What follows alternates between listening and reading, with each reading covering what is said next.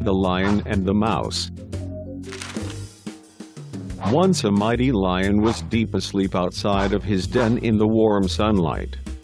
A playful and naughty mouse saw the lion in deep sleep and dared to come close to him.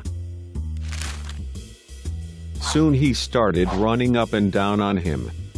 The lion got disturbed and woke up angrily. He pounced on the mouse and was about to swallow him.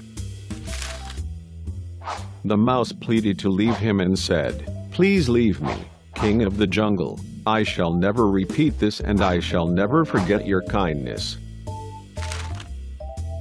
Someday, I shall help you if you find yourself in trouble."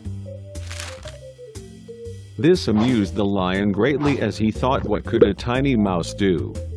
He set the mouse free.